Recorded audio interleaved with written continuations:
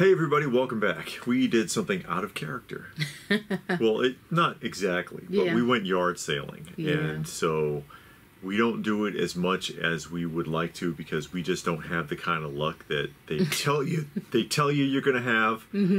Like you see all of these channels and they're like, oh, I went to a yard sale and I found 30 sealed G1 Transformers and I paid $40. And it's like, sure you did. It's like every other day they're at a yard sale or a flea market finding like $1 million worth of stuff. And I'm like, yeah, sure. And, you know, I've got older on this channel, like going way back, older videos of like yard sailing kind of stuff and found some decent things. That's all like way back in Kansas, like a decade ago.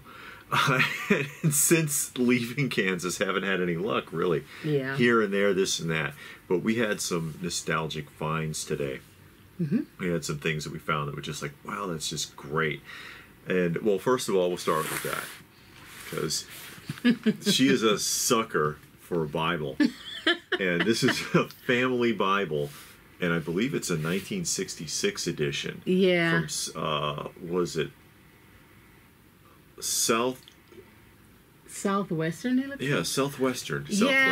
In the South Division next to us, they had like a street yard community yard sale, and like a bunch of houses on this one street. So we went and then we walked from yard sale to yard sale, and at this one they had Bibles and they were free. And I have this thing in my mind where I'm gonna rescue all Bibles at thrift stores and stuff. You know, I love the artwork in the family ones. It's not even filled out. No one ever filled out the family tree in this. But I hate seeing Bibles at yard sales and at thrift stores and stuff like that. I don't know. So I'll buy them, and I probably got knocking at the door, folks. I probably got way more Bibles than I need. It's okay. It's okay. But hey, if you ever need one, let me know. And then we went to another one. And it was like an estate sale that the people ran because they had it in their house and it just priced everything in the house. And we ended up getting a lot of pulp, a lot of books and things like that. Look at this. Coloring book.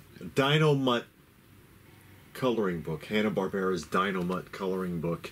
And this is 1977 Hanna-Barbera. Looks like Scooby-Doo a little bit. Same company. Same company, of course. And this, I think, there's a couple of pages. Like somebody made a really bad attempt at coloring that in, but some little kid. But you know, for the most part, it's undone. I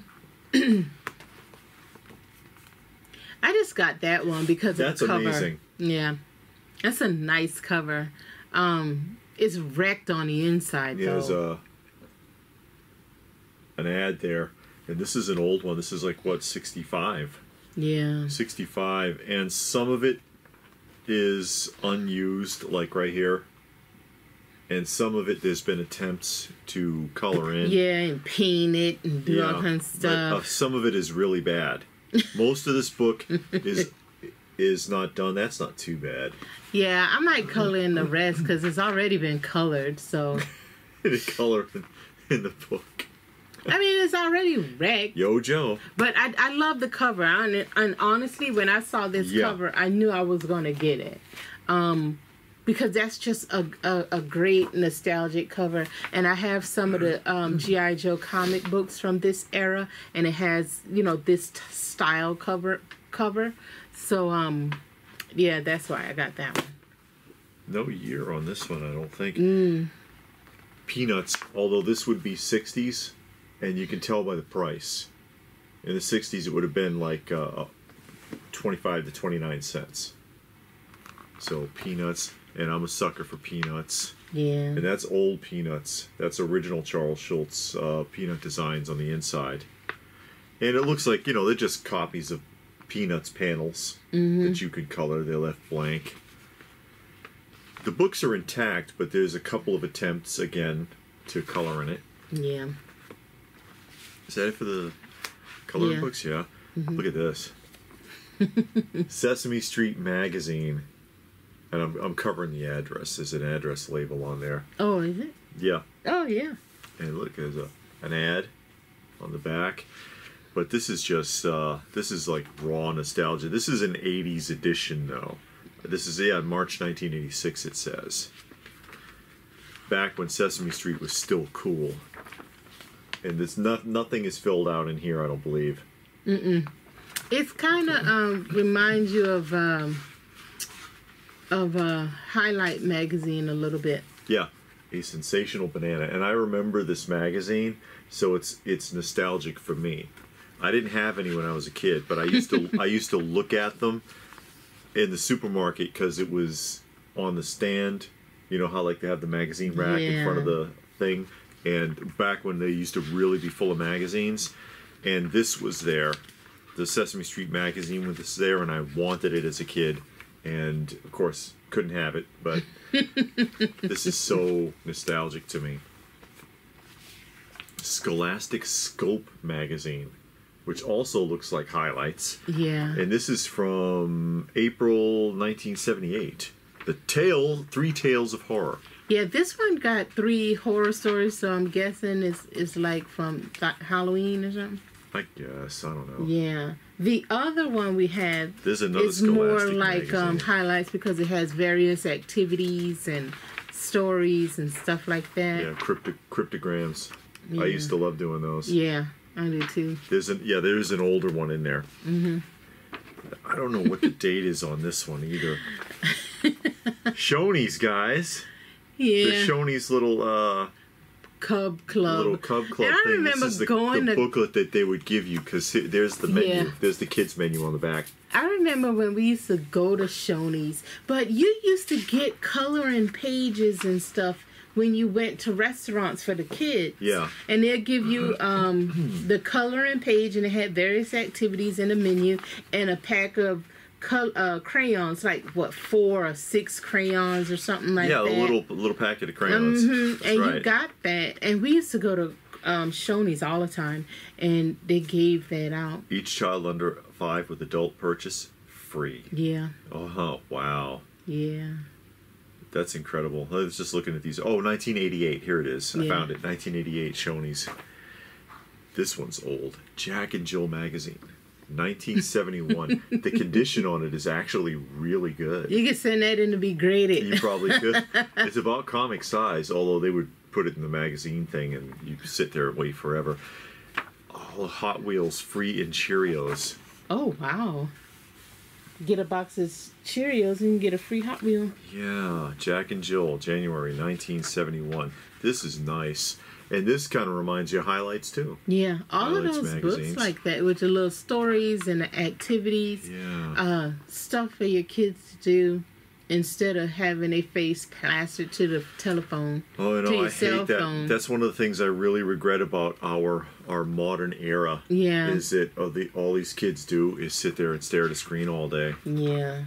And somehow they're being creative. I can't see it. I don't know how. Yeah. But at least in these books like this, you had activities. Yeah. You had various things to do. So you didn't have all of this movement and light in your face all the time. You had to read these stories and do the exercises, and they'll tell you little fun facts and stuff like that. Also, staring at those phones, it kills your peripheral vision. That's, off track there, but because you're always focusing, you're not aware of things that are in the side, which is 80% of your vision.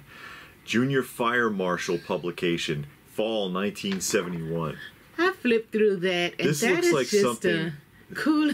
This is like something they would give you at the library or the school library. You can take it home for free. Or if they had the fire department come to your school, they would give that out. Yeah. And I was just like, this is something you just don't find this stuff. No, they don't do this kind of stuff. Well, I don't know. I doubt it. Then they tell you how to do a home fire drill. Yeah. I mean, those are just information that you want to know. Look at this. This is 1967, a Color Me Crazy book. And I tried to look this up.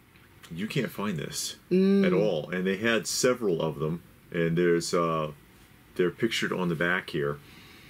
And basically, it's erasable pages. It's these coated cardboard pages, and you could color them and you could wipe it off. And so it's like this, and it's one of these kind of things where you can, you know, you flip the thing, and so you can make different make them different. Yeah. You know, turn a middle piece. There's a little bit of coloring in here, but it's again, it could be removed. I just thought this was really neat. You know, I was like, wow, that is a really interesting item there. Oh, here's something that really caught her attention. Yeah. And what is the year? I think it was 1968. I just want to make sure. Yes, 1968. Dark Shadows. Dark Shadows paperbacks. Yeah. 50 and 60-cent editions. As you know, she likes her Dark Shadows. Dark Shadows. It says America's grooviest ghoul. Yeah. Never before told story of the handsome, mysterious 175-year-old vampire. I don't know about handsome. He was not handsome. He was, yeah, I think that's a bit of a stretch to call Barnabas handsome. I mean, he was a fair-looking guy. Yeah. He looked distinguished, but I wouldn't call him handsome by any stretch of the imagination. I don't know about that. Yeah. This is more of a modern book, but we're just a fan of this. And this is a Reading Rainbow book, so it's, 1988. We're a fan of this artist. Yeah, She's Jan an artist, and she writes these books. Yeah. But her artwork, her style of artwork, like, look at she loves doing borders, but look at the borders on these pages. And I mean, that's a lot for a children's book. And she typically does animals.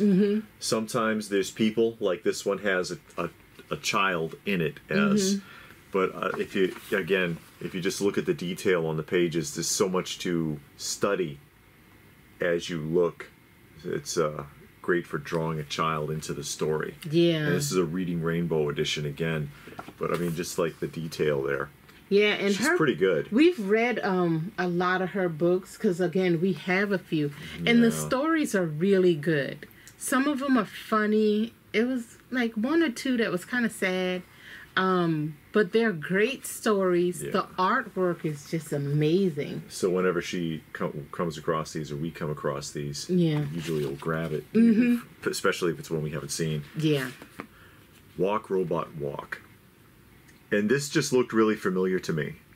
It's a Magic Circle Books Level 1, which means no words. Xerox Gin and Company, Xerox Education. Wow. Yeah, 1974. And it's basically just this kid, and he is making a robot out of just some junk in a yard somewhere. But then it starts moving for real. And when I was flipping through this, I was like, there's just something about it. I must have seen this book or read it or something when I was a kid. So why not? Little Golden Book, Bullwinkle. An original Little Golden Book, Bullwinkle. 49¢. Which would put it where, in the 70s? Yeah, 1975. Copyright 62. So this is a reprint. And we watched the Rocking Bullwinkle. That show's hilarious. Yeah. Yeah, we finished that one up. Man, I remember watching it, but I didn't remember how funny it was. Yeah, because a lot of the jokes are adult-oriented. Yeah. You don't think about it.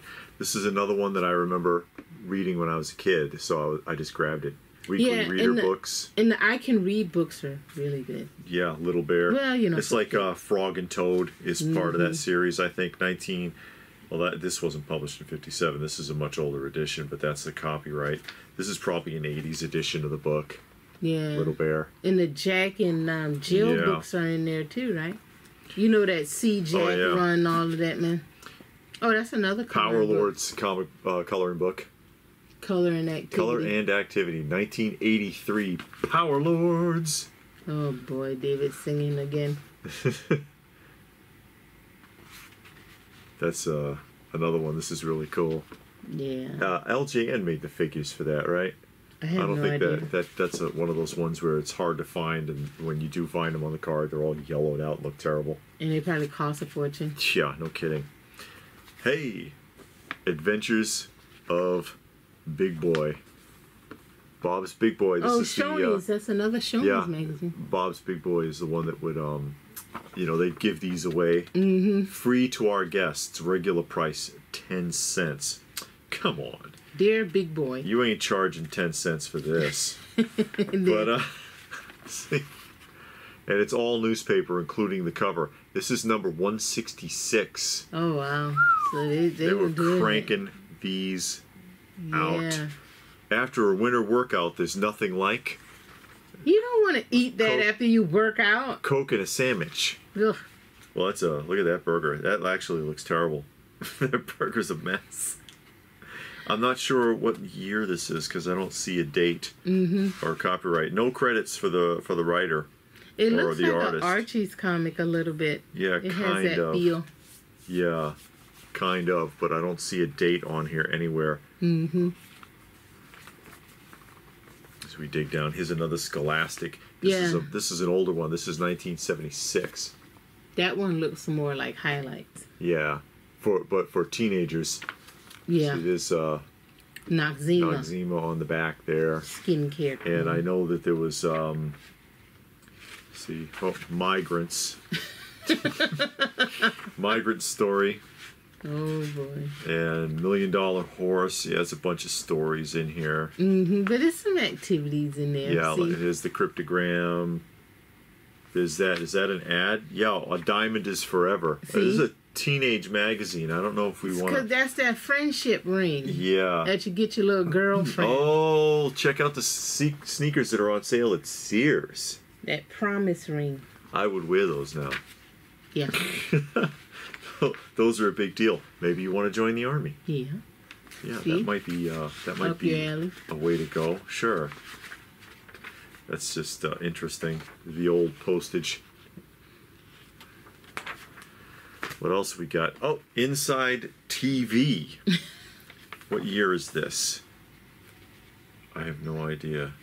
I don't know what year this is. It should be on the front, right? Yeah, there's something over it. Oh. 1972. Inside TV. Gossip magazine. And How to Lose 10 Pounds in 10 Days. Don't eat. Yeah. That's how you lose 10 pounds That's the Barbie diet. in 10 days. Are they on their way to the altar? Who knows? Read the article and find out. Oh my God. This is just so neat. Yeah. Old tabloid magazines. Yeah. Basically, that's what this is. It's all my fault. And it's that's the kid who was from the Partridge Family. I guess he had a breakup. Them's the breaks, guys. And then here we have, this is awesome, 1975, Tiger Beat. Tiger Beat. With an ad for Stay Free. Stay Free. Oh, and Tampax. I guess they know who their core audience is for this book. You know only girls read those tabloid magazines. There's a pin-up of Tony. Who's Tony? Are you swooning yet? I don't know who Tony is. Tony who? That's a good question. Scared of girls. Oh. How much can a person change in just 1 year? In 74, Tony DeFranco was definitely not shy. But now he's only afraid of girls. Ooh, sounds like he's been on the wrong side of Hollywood. Vincent Van Patten. Now he's dating. You've got a chance, ladies. Wow. There was a crazy one in here. There's an ad for Midol. Michael Landon speaks out on drugs. Yeah, we already know how he feels about that from watching Highway to Heaven. Wow. Where's the where is it? Oh, Mickey Mouse Club. This looks like so much fun. And here we go. Pre-Star Wars, Mark Hamill. Mark Hamill. Do you think of him as your brother or a boyfriend. I ought to be posting this stuff on. I ought to be posting this stuff up on the Instagram if anybody looks at it. Tony Orlando. I don't know if that's age appropriate for Teen Beat. Tony Orlando. What is he, like 50 here? This ain't Teen Beat. Fun of the it's Tiger Beat. Yeah, but you know Tiger Beat. It's being aimed at kids. This is a 75-cent magazine. Yeah. And there was one more thing, but we didn't bring it. So give me a second. Okay, so this one last thing that caught my eye when we were on the way out, when we were negotiating a cheap price for for our nostalgia here. I spotted this jar. It's an old peanut butter jar. It says extra crunchy Jif. Texture. And inside this are value stamp savers. Look at this. Who remembers this? How old are you guys? There's a ton of these. Greenback stamps. Yeah, and the mail away thing, and you open them up and you see somebody was saving their stamps. And they stopped doing this a million years ago. They stopped that in the 80s because I remember in the 80s.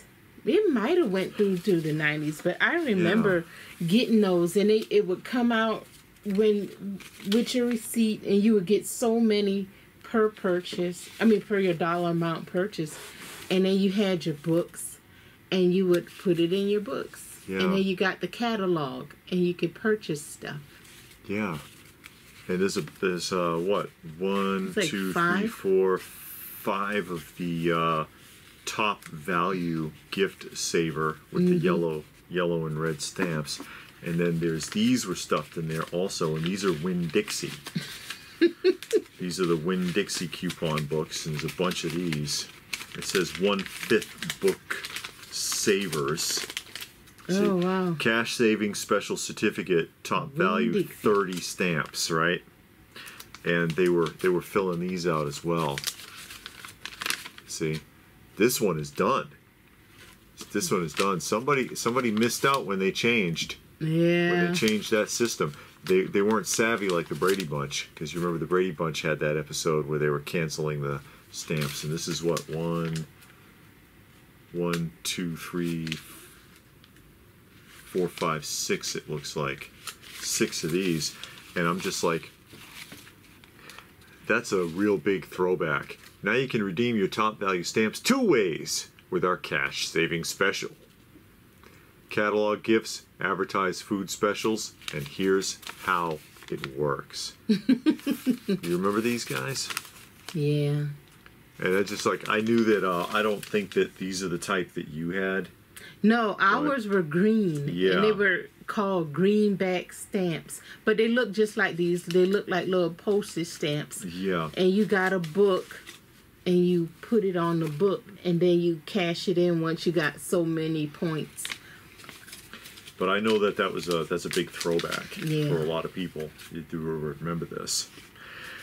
So yeah, we had some fortune with the yard sailing today. Enjoyed that. Just some real nostalgia. This is just cool. That's just cool.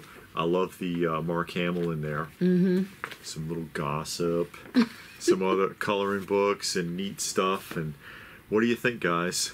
Because it's hard anymore. So we were just excited because, you go to the yard sales and it's all baby clothes and lawnmowers. Somebody's got like 30 weed whackers that they're trying to sell, and it's just not the same. So, it's not anything it's worth a fortune necessarily, but, it means something to us. Yeah.